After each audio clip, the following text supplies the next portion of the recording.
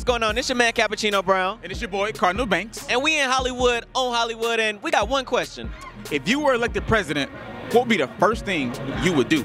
Give opportunity to everyone who's willing. Lower gas prices? I would put more taxes on the rich and take more taxes from the poor. Get rid of fuckboys. What about you? Get rid of fuckboys. Do you have one particular fuckboy in mind? Yes, we both do. His name is Josh Lemons. I would legalize weed. I would legalize immigrants. Oh, fuck, dude. We're probably making hemp legal because, like, that's just sensible. It's a very renewable source. You can do a lot with hemp plants. I would change bedtime rules because What time you go to bed now? 9. Oh, we could have changed that. 9:30, guys. I would try and do the best that I can do to help out my black community. I would change the economical system. How? I have no clue. Shit, I would try to work on this poverty, all these people on the streets and stuff.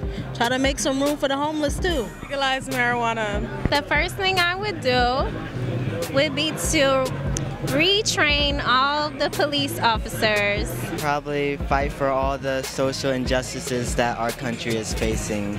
Right on. Man, I just make everything peace and love, man. That's the number one law. You just gotta love each other. That's all it is, peace and love. I would make sure everybody has health care for free. The first thing I would do is make the college tuition free.